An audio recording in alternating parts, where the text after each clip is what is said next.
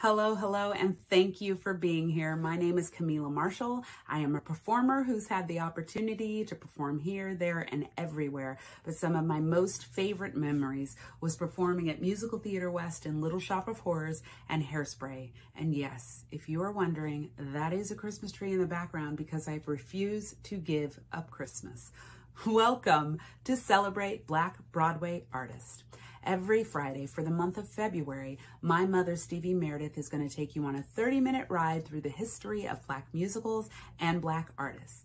This week, in our third course, we're going to take a look at when Black was kind of in vogue with Pearl Bailey and Cab Calloway in the all-Black production of Hello, Dolly, to the Motown-produced Guys and Dolls, Your Arms Too Short to Box with God, and the all-famous The Wiz. And now, here's my mom, Stevi.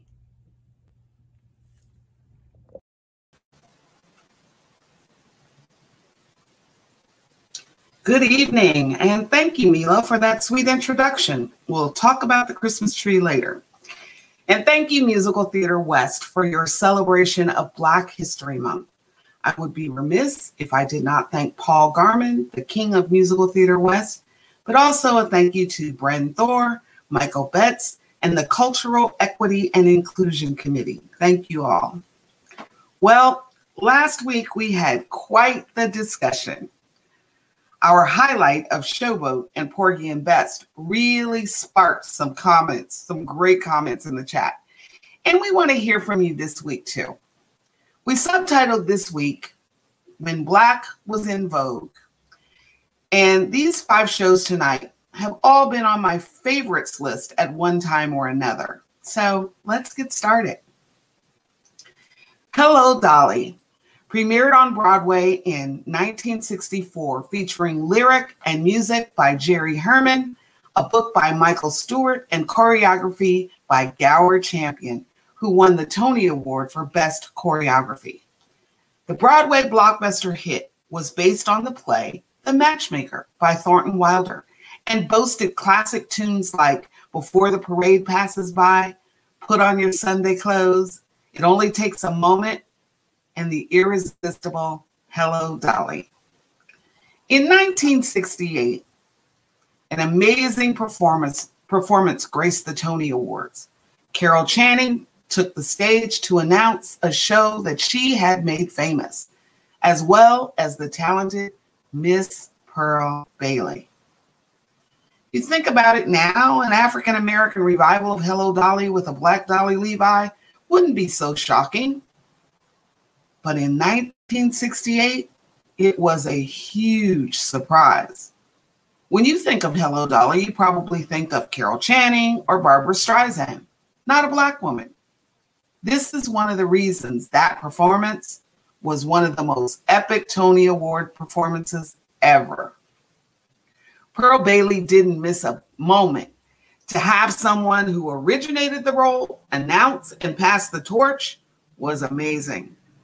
And the cast tore up that Tony stage. The voices, the choreography, and the acting, all stellar. Remember now, 1968 was a time of war and protest, racism and hate. To take a white show and add an all-Black cast was risky business.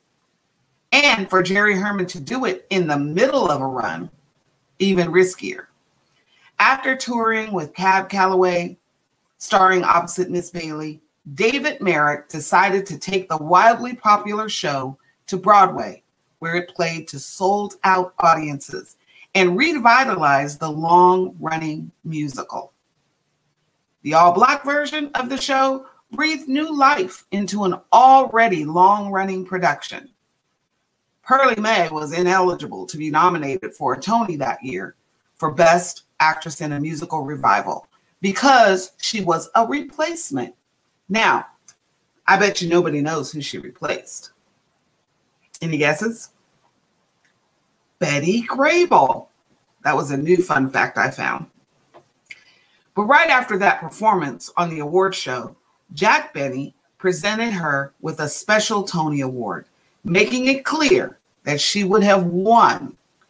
And the entire cast was able to record its own recording which was an unusual then and now for a revival cast to record an original recording. Among Pearl Bailey's other Broadway appearances were St. Louis Woman in 1946, Arms and the Girl in 1950, and House of Flowers in 1954. The original production of Hello, Dolly closed in 1970, but Bailey came back to Broadway in her role for a new revival that was created expressly for her in 1975, this time starring recording artist Billy Daniels opposite. And if you don't know Billy Daniels or Cab Calloway, please look them up. You won't be disappointed. It should be noted that late in her life, Carol Channing wrote in her autobiography that her father was Black. So technically, I guess that makes Carol Channing the first Black Dolly. This one is one of my favorites. I'm going to say that about everyone, so get ready. Your Arms Too Short to Box with God, a soaring celebration in song and dance, is a Broadway musical based on the biblical book of Matthew, with music and lyrics by Alex Bradford and a book by Vinette Carroll, who also directed. Produced by Frankie Hewitt and the Schubert Organization, it opened December 22nd, 1976 at Broadway's Lyceum Theater in New York City. It moved to the Eugene O'Neill Theater on November 16th, 1977, and finally closed on January 1st, 1978, after 429 performances. The phrase, "Your arms too short to box with God," first appeared in James Weldon Johnson's novel, The Autobiography of an Ex-Colored Man, which he attributed to a preacher named John Brown. Describing this powerful preacher, he wrote, "He struck the attitude of a pugilist and thundered out, 'Young man, your arms too short to box with God.'" Later, Johnson used it in his poem, The Prodigal Son, which was published in the 1927 book of poems, God's Trombones, 7 Negro Sermons in Verse. The passage reads, young man, your arms too short to box with God." The title phrase has also been used in other contexts, including songs by Eric B. and Rakim, the Wu-Tang Clan, Nas, and Big Daddy Kane. You didn't know I could get down with the rappers like that, did you? Dolores Hall won the 1977 Tony Award for Best Featured Actress in a Musical. Carol earned Tony nominations for Best Book of a Musical and Best Direction of a Musical, with Tally Beatty nominated for Best Choreography. Over the time that it played, the show also hosted celebrity singers, including Al Green and Patti LaBelle. I have to say that I selected this show because of Miss Carroll. Vinette Justine Carroll was an American playwright, actress, and theater director. She was the first African-American woman to direct on Broadway, with her 1972 production of the musical Don't Bother Me, I Can't Cope. And until Liesl Tommy's 2016 nomination for Eclipsed, Carroll was the only African-American woman to have received a Tony Award nomination for directing. Many years ago, I became interested in directing. I was at Inner City Cultural Center in Los Angeles. I remember the old Masonic Temple building at Pico in New Hampshire like it was yesterday. Vinette came to the Inner City to work on a piece titled, "When Hell Freezes Over, I'll Skate." The large theater at Inner City had a balcony, so I used to go up there and watch Miss Carroll direct. I listened intently to every word she said. I watched as she moved the actors around. And one evening, when I was quietly observing, she thundered, "You might as well come down and sit with me." Well, I did go sit with her almost every night until the project was finished. I learned a lot. And as I got my first directing jobs, I was able to call her and speak to her about my directing dilemmas. She was so generous and so warm. And I'll always remember that special time at Inner City. Okay, this one's my favorite. I told you. The all-Black revival of Guys and Dolls, also known as Motown's Guys and Dolls, opened at the Broadway Theater July 21st, 1976. Based on a story and characters by Damon Runyon, Guys and Dolls, the musical, features music and lyrics by Frank Lesser and book by Joe Swerling and Abe Burrows. The revival starred Robert Guillaume as Nathan Detroit, Norma Donaldson as Miss Adelaide, Ernestine Jackson as Sarah Brown, and James Randolph as Sky Masterson, with Kim Page as Nicely Johnson. I know you can hear Sit Down, You're Rocking the Boat right now. In the New York Times article titled Guys and Dolls Comes Back Black, writer Judy Clemerud interviewed Billy Wilson, the director and choreography of a new Black version of Guys and Dolls. Reclined in his chaise in his Riverside Drive apartment, Billy tried to explain how he went about transforming the 26-year-old Frank Lesser musical with a strongly Jewish flavor into a Black show that he thinks is updated, soulful, hip. It was like taking chicken soup, he said, with a slow smile crossing his face, and making it a little more combo.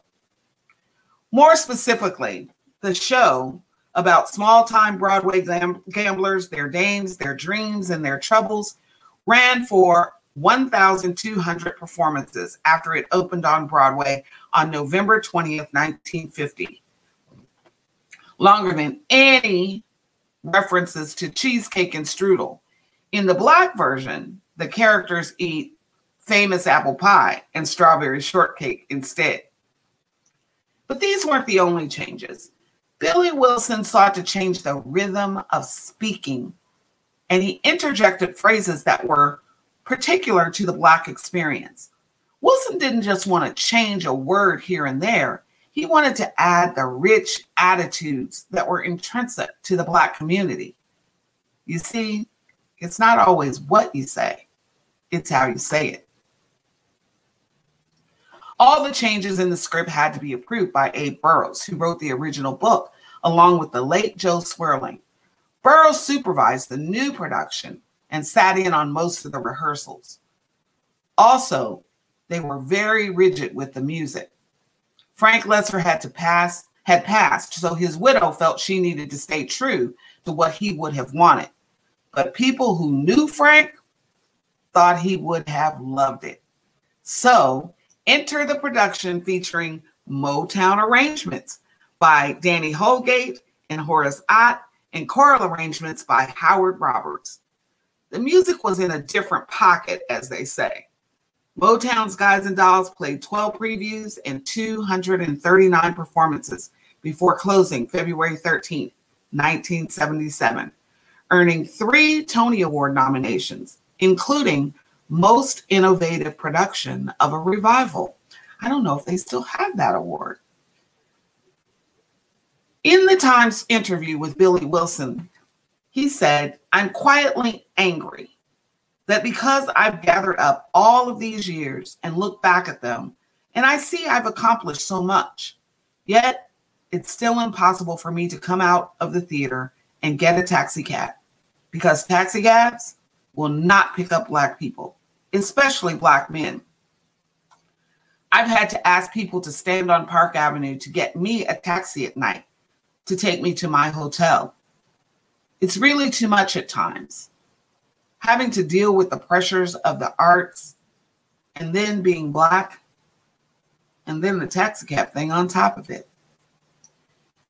If you haven't listened to the Motown's Guys and Dolls, you can probably get the recording on YouTube. and do yourself a favor and hear those fantastic arrangements and Ken Page singing, "Sit Down, You're Rocking the Boat." Okay, this one's my favorite. The Tap Dance Kid. The Tap Dance Kid is a musical based on the novel Nobody's Family is Going to Change by Louis Fitzhugh. The libretto was by Charles Blackwell, the lyrics by Robert Lorick, and music by Henry Krieger. You're going to remember that name, Henry Krieger. Just think about it for a second. The Tap Dance Kid opened on Broadway on December 21st, 1983 at the Broadhurst Theater. On March 11, 1984, it moved from the Broadhurst to the Minskoff and continued its run of 669 performances.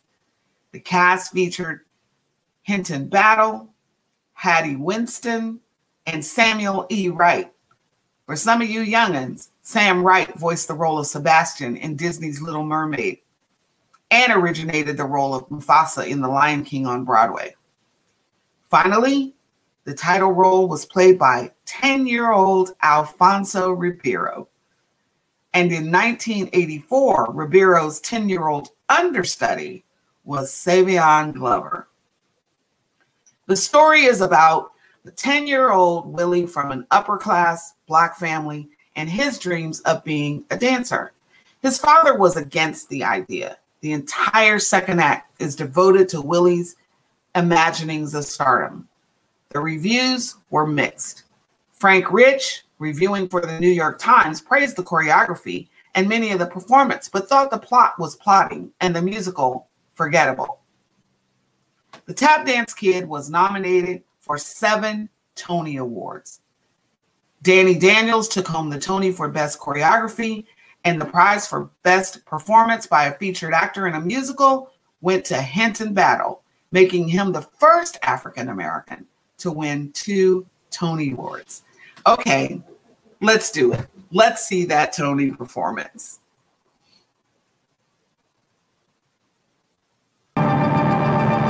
4 Broadway musicals have been nominated for the 1984 Tony Award. Tonight, you will see them all. The first is The Tap Dance Kid. Fabulous seats, the Tap Dance Kid. Show us your fabulous seats.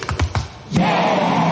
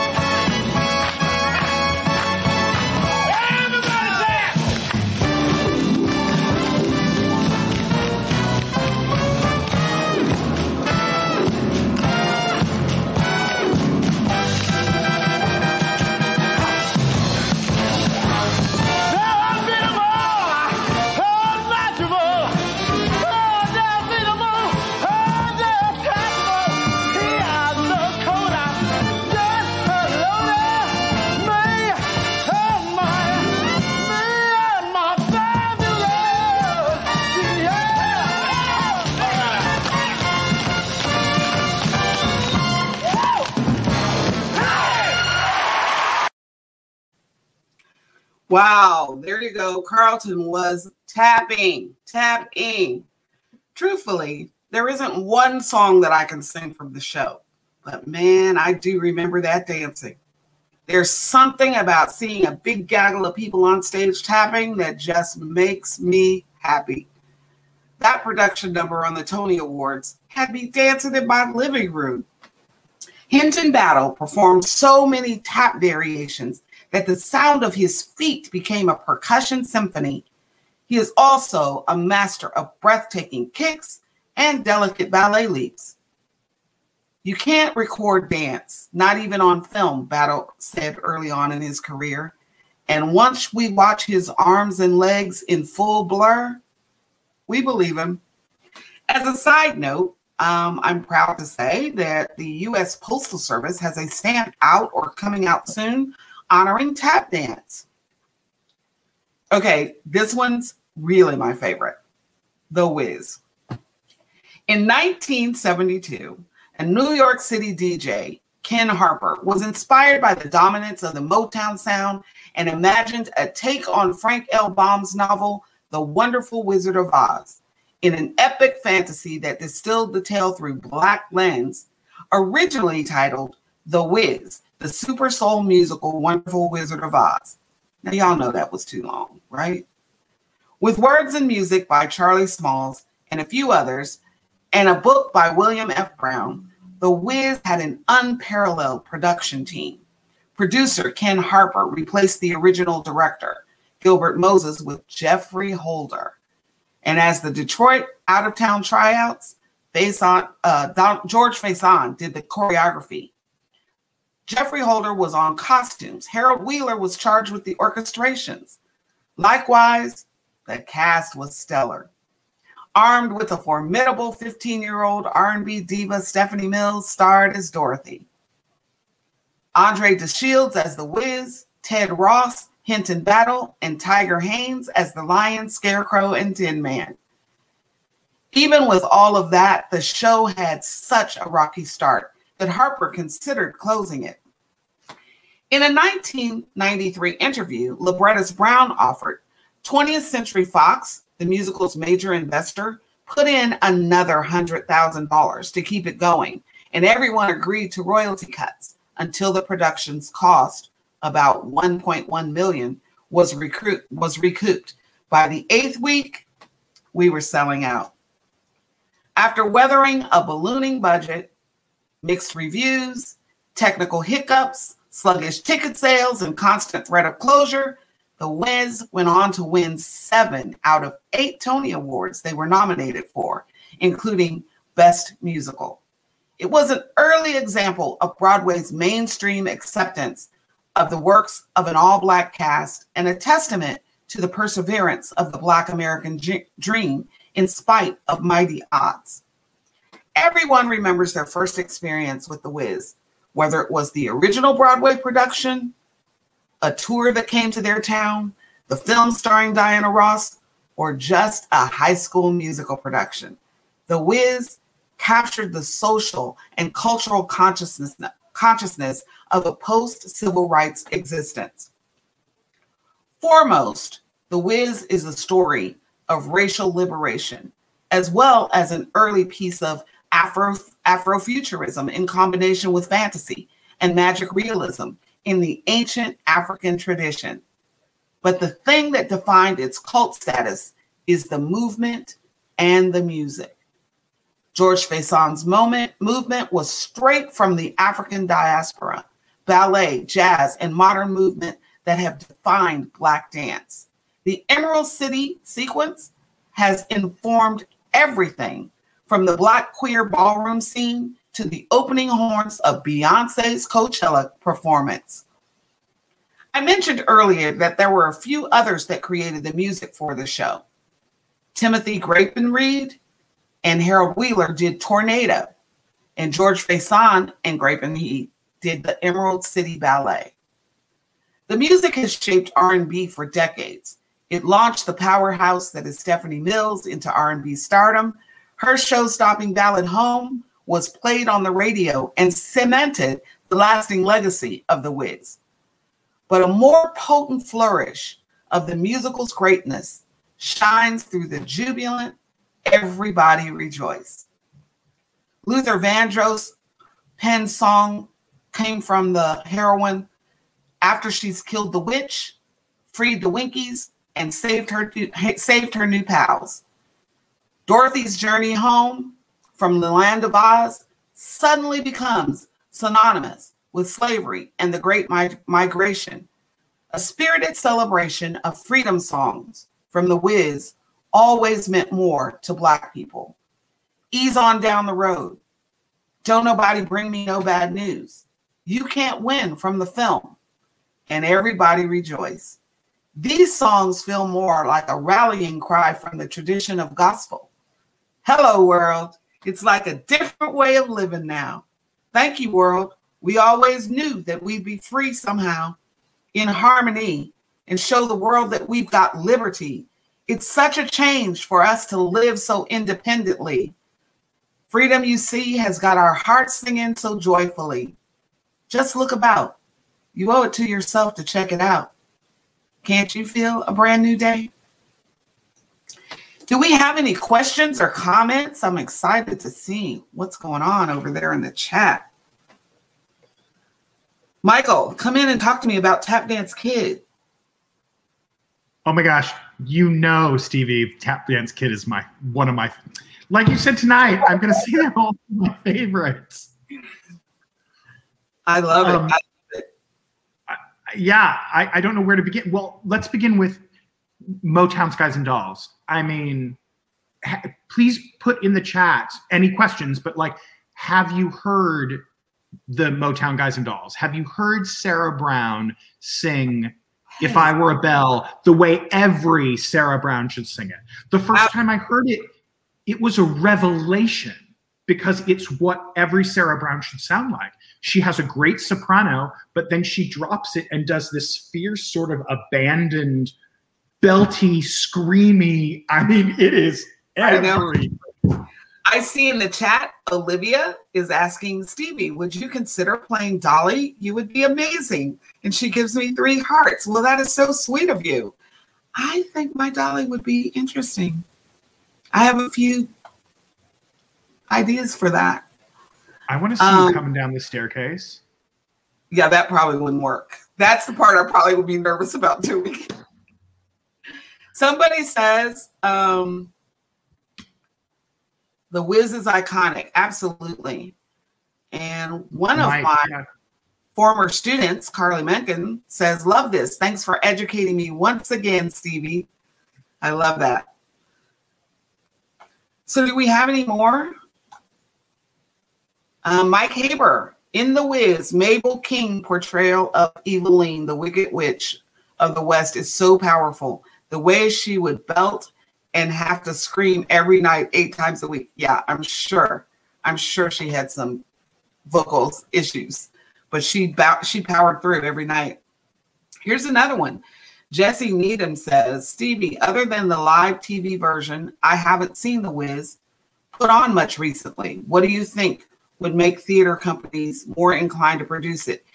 I think it's probably a little pricey depending on what your budget is. I mean, the costumes alone, you know, you'd have to get really clever to do those. And having gone through it a couple of years ago, there are some references that would probably have to be changed. I'm sure some people probably feel like it's a little bit dated, but it's such a great show. It's energetic. It's impossible not to love it if you're sitting there. I know when I first saw it, the Yellow Brick Road was like too much for me. I was like, oh my goodness, this is the best idea yet. Of course. Go ahead. Des McAnuff at La Jolla Playhouse a few years ago, there was a pre-Broadway revival of it, and then I never heard of it again after it closed. And what you said, it's a little bit about economics, Jesse.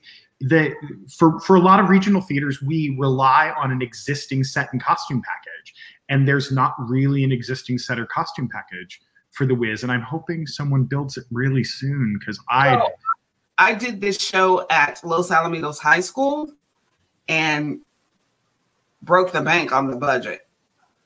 I felt like I deserved to have everything I wanted, and I asked for everything, and graciously they gave it to me. But it was a lot pricier than what they usually put into a normal high school musical.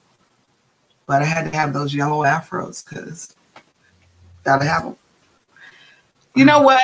You guys are so great, and I love all the comments. I can't wait to finish reading them. And thank you so much for hanging out with us tonight. It was so much fun. I told you, these are the fun shows. But we have one more week, so be sure to come back. Michael, tell us all about the rest of Black History Week. Fantastic. We have Icons of the Day. If you're not looking at our Icons of the Day, go on to musical.org /celebrate. I'm going to try to type and talk at the same time, which is always dangerous for me. We have a dance class tomorrow. Tyrek Jones is teaching, we can't wait, is teaching Michael Peters in the style of Michael Peters. Who knows who Michael Peters is? I do. Yay, Stevie.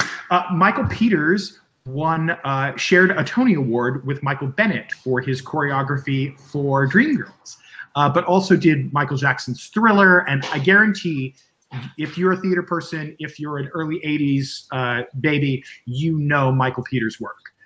So you should join us tomorrow at 11 a.m. It's an all skate, all levels. I've had a terrific time, and I'm terrible, y'all, but I've had the best time at our dance classes. It is pay what you can, so please come. Go again to musical.org /celebrate. We've got another week with Stevie. We got Grace Ann Kingsbury a week from tomorrow teaching from The Wiz, teaching in the style of George Faison. We're celebrating him and doing something from The Wiz. Stevi Meredith, again, thank you for being here and sharing your joy and love for musical theater. It's heaven to have you. And I hope everybody at home is having as much fun as we are. Last words on some of the shows that we did today. Actually, no, I'm going to put a gun to your head.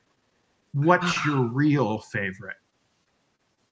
What's my real favorite? If every show was your favorite show tonight, I'm going to make you give you a Sophie's Choice. Out of 5 we did tonight, my real favorite is Motown's Guys and Dolls. I love it. And like Stevie said, it can be hard to find. If you love a show already, and then you get to see the Black version of the show, it's like heaven. And Stevie said it can be hard to find, y'all, but YouTube. The cast album is usually, you can usually find the cast album on YouTube. Go to Amazon and buy it. There's an occasional copy. It is absolutely worth having in your collection. So with that, Miss Meredith, I think we're done for the evening. We'll see you next week, everybody. Bye-bye. Bye, Stevie.